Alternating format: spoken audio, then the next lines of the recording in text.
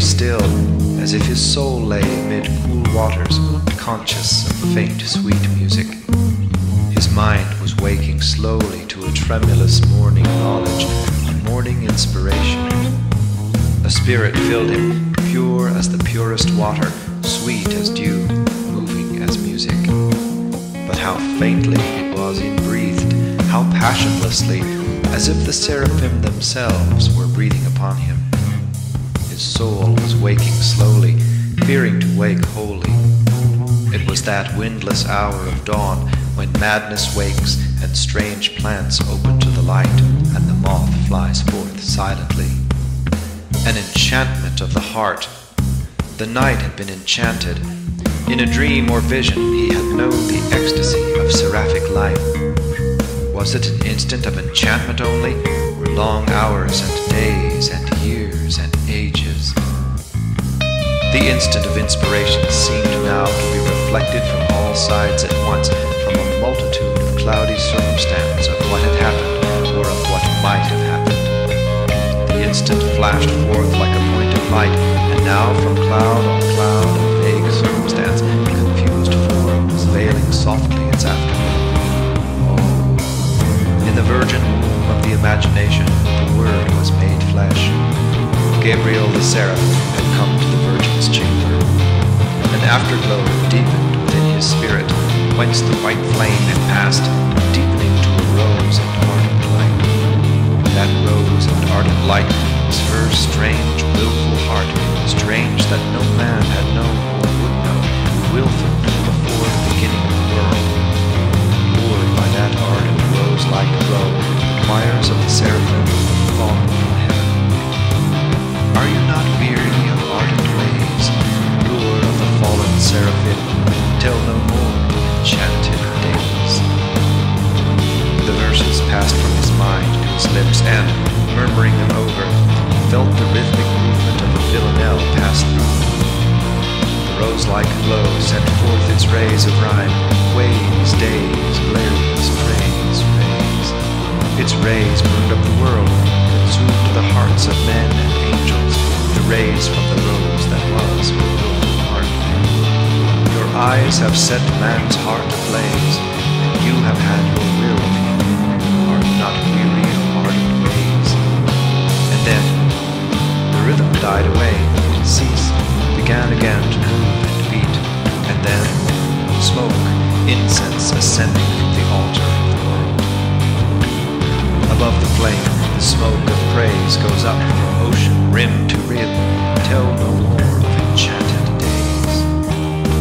Smoke went up from the whole earth, from the vapory oceans, smoke of her praise. The earth was like a swinging, smoking, swaying censer, a ball of incense, an ellipsoidal ball. The rhythm died out at once, the cry of his heart was broken. His lips began to murmur the first verses over and over, then went on stumbling through half verses, stammering and baffled, then stopped. The heart's cry was broken. The veiled windless hour had passed, and behind the panes of the naked window the morning light was gathering. A bell beat faintly very far away. A bird twittered, 2 birds, 3. The bell and the bird ceased, and the dull white light spread itself east and west, covering the world, covering the rose light in his heart.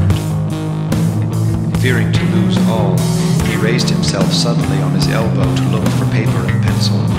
There was neither on the table, only the soup plate he had eaten the rice from for supper, and the candlestick with its tendrils of tallow and its paper socket, singed by the last flame.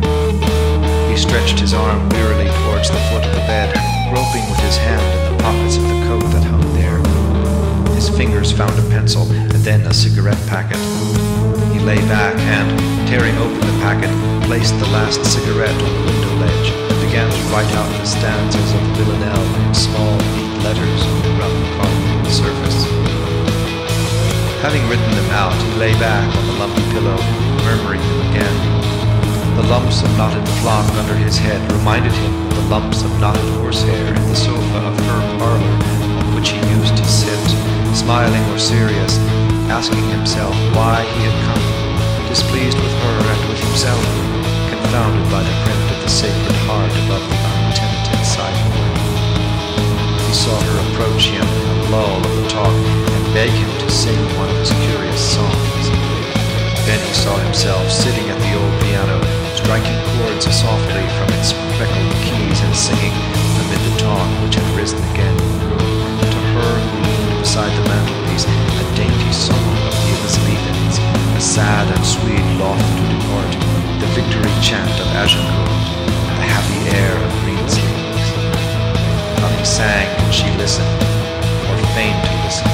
His heart was at rest, but when the quaint old songs had ended, and he heard again the voices in the room, he remembered his own sarcasm, the house where young men are called by their Christian names a little too soon. At certain instants, her eyes seemed about to trust him, but he had waited in vain. She passed now, dancing lightly across his memory, as she had been that night at the carnival ball, her white dress a little lifted, a white spray nodding in her hair. She danced lightly and round. She was dancing towards him, and, as she came, her eyes were a little averted, and a faint glow was on her cheek. At the pause of the chain of hands, her hand had lain in his an instant, a soft merchandise. "You are a great stranger now." "Yes, I was born to be a monk." "I am afraid you are a heretic." "Are you much afraid?" For answer she had danced away from him along the chain of hands, dancing lightly and discreetly, giving herself to none. The white spray nodded to her dancing, and when she was in shadow, the glow was deeper on her cheek. A monk. His own image started forth, a profaner of the cloister, a heretic Franciscan, willing not to serve, spinning like Girardino da Borgo San Marino, a lithe web of sophistry, and whispering in her ear. No, it was not his image. It was like the image of the young priest in whose company he had seen her last, looking at him out of dove's eyes, toying with the pages of her Irish phrase book. Yes, the ladies are coming round to us. I can see it every day. The ladies are with us, the best helpers the language has. And the church, Father Moran? The church, too, coming round, too. The work is going ahead there, too. Don't fret about the church. Bah! He had done well to leave the room in disdain. He had done well not to salute her on the steps of the library. He had done well to leave her to flirt with her priest, to toy with a church which was the scullery maid of Christendom. Rude, brutal anger routed the last lingering instant of ecstasy from his soul. It broke up violently her fair image and flung the fragments on all sides.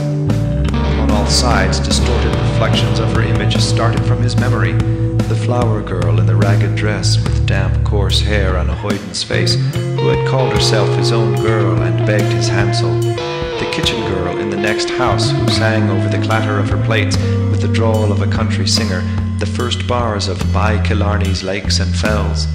A girl who had laughed gaily to see him stumble when the iron grating in the footpath near Corkhill had caught the broken sole of his shoe.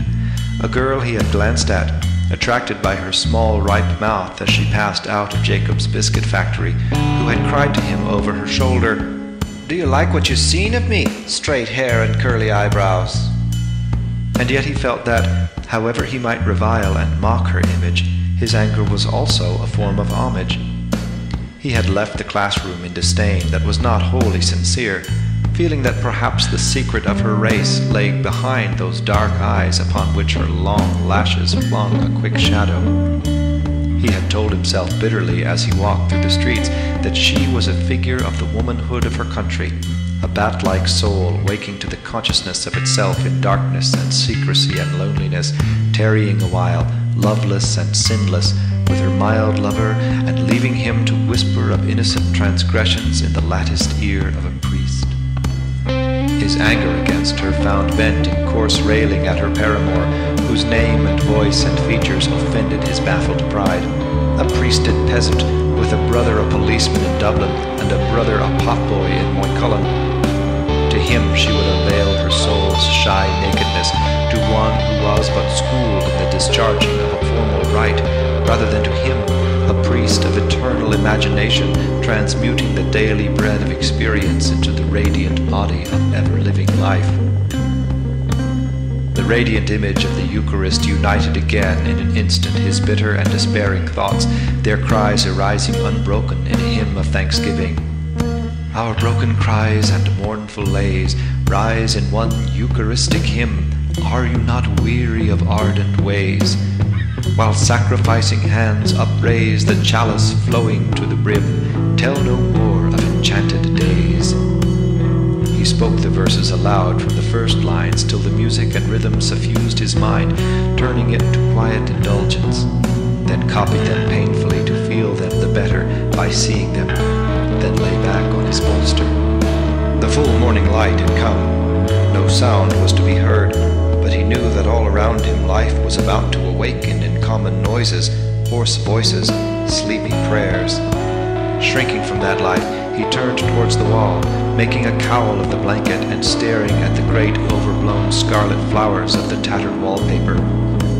He tried to warm his perishing joy in their scarlet glow, imagining a roseway from where he lay upwards to heaven, all strewn with scarlet flowers. Weary, weary, he too was weary of ardent ways. A gradual warmth, a languorous weariness passed over him, descending along his spine from his closely cowled head. He felt it descend and, seeing himself as he lay, smiled. Soon he would sleep. He had written verses for her again after 10 years. 10 years before she had worn her shawl cowl-wise about her head, sending sprays of her warm breath into the night air, tapping her foot upon the glassy road. It was the last tram. The lank brown horses knew it and shook their bells to the clear night in admonition. The conductor talked with the driver, both nodding often in the green light of the lamp. They stood on the steps of the tram, he on the upper, she on the lower. She came up to his step many times between their phrases and went down again, and once or twice remained beside him, forgetting to go down, then went down. Let be, let be. 10 years from that wisdom of children to his folly. If he sent her the verses, they would be read out at breakfast amid the tapping of eggshells. Folly indeed. The brothers would laugh and try to wrest the page from each other with their strong, hard fingers. The suave priest, her uncle, seated in his armchair, would hold the page at arm's length, read it smiling, and approve of the literary form. No, no, that was folly. Even if he sent her the verses, she would not show them to others. No, no, she could not. He began to feel that he had wronged her. A sense of her innocence moved him almost to pity her, an innocence he had never understood till he had come to the knowledge of it through sin, an innocence which she too had not understood while she was innocent or before the strange humiliation of her nature had first come upon her. Then first her soul had begun to live as his soul had when he had first sinned, and a tender compassion filled his heart as he remembered her frail pallor and her eyes, humbled and saddened by the dark shame of womanhood. While his soul had passed from ecstasy to languor, where had she been? Might it be, in the mysterious ways of spiritual life, that her soul at those same moments had been conscious of his homage? It might be. A glow of desire kindled again his soul, and fired and fulfilled all his body. Conscious of his desire, she was waking from odorous sleep, the temptress of his villanelle. Her eyes, dark and with a look of languor, were opening to his eyes. Her nakedness yielded to him, radiant, warm, odorous and lavish-limbed, enfolded him like a shining cloud, enfolded him like water with a liquid light. And like a cloud of vapor, or like waters circumfluent in space, the liquid letters of speech, symbols of the element of mystery, flowed forth over his brain. Are you not weary of ardent ways, lure of the fallen seraphim? Tell no more of enchanted days. Your eyes have set man's heart ablaze, and you have had your will of him. Are you not weary of ardent ways? Above the flame the smoke of praise goes up from ocean rim to rim. Tell no more of enchanted days. Our broken cries and mournful lays rise in one Eucharistic hymn. Are you not weary of ardent rays? While sacrificing hands upraise the chalice flowing to the brim, tell no more of enchanted days. And still you hold our longing gaze with languorous look and lavish limb. Are you not weary of ardent ways? Tell no more of enchanted days. What birds were they? He stood on the steps of the library to look at them, leaning wearily on his ash plant. They flew round and round the jutting shoulder of a house in Molesworth Street. The air of the late March evening made clear their flight, their dark, darting, quivering bodies flying clearly against the sky as against a limp-hung cloth of smoky, tenuous blue. He watched their flight, bird after bird, a dark flash, a swerve, a flash again, a dart aside, a curve, a flutter of wings. He tried to count them before all their darting, quivering bodies passed, 6, 10, 11, and wondered were they odd or even in number. 12, 13, for 2 came wheeling down from the upper sky. They were flying high and low, but ever round and round in straight and curving lines, and ever flying from left to right, circling about a temple of air. He listened to the cries, like the squeak of mice behind the wainscot, a shrill twofold note. But the notes were long and shrill and whirring, unlike the cry of vermin, falling a third or a fourth, and trilled as the flying beaks cloaked the air. Their cry was shrill and clear and fine, and falling like threads of silken light unwound from whirring spools. The inhuman clamor soothed his ears, in which his mother's sobs and reproaches murmured insistently, and the dark, frail, quivering bodies wheeling and fluttering and swerving round an airy temple of the tenuous sky soothed his eyes, which still saw the image of his mother's face. Why was he gazing upwards from the steps of the porch, hearing their shrill twofold cry, watching their flight? For an augury of good or evil? A phrase of Cornelius Agrippa flew through his mind, and then there flew hither and thither shapeless thoughts from Swedenborg on the correspondence of birds to things of the intellect, and of how the creatures of the air have their knowledge and know their times and seasons, because they, unlike man, are in the order of their life and have not perverted that order by reason. And for ages men had gazed upward as he was gazing at birds in flight. The colonnade above him made him think vaguely of an ancient temple, and the ash plant on which he leaned wearily of the curved stick of an augur. A sense of fear of the unknown moved in the heart of his weariness, a fear of symbols and portents, of the hawk-like man whose name he bore, soaring out of his captivity on osier-woven wings, of Thoth, the god of writers, writing with a reed upon a tablet and bearing on his narrow ibis head the cusped moon. He smiled as he thought of the god's image, for it made him think of a bottle-nosed judge in a wig, putting commas into a document which he held at arm's length, and he knew that he would not have remembered the god's name, but that it was like an Irish oath. It was folly. But was it for this folly that he was about to leave forever the house of prayer and prudence into which he had been born, and the order of life out of which he had come? They came back with shrill cries over the jutting shoulder of the house, flying darkly against the fading air. What birds were they? He thought that they must be swallows who had come back from the south. Then he was to go away, for they were birds ever going and coming, building ever an unlasting home under the eaves of men's houses, and ever leaving the homes they had built to wander. Bend down your faces, Una and Alil, I gaze upon them as the swallow gazes upon the nest under the eave before he wander the loud waters. A soft liquid joy like the noise of many waters flowed over his memory, and he felt in his heart the soft peace of silent spaces.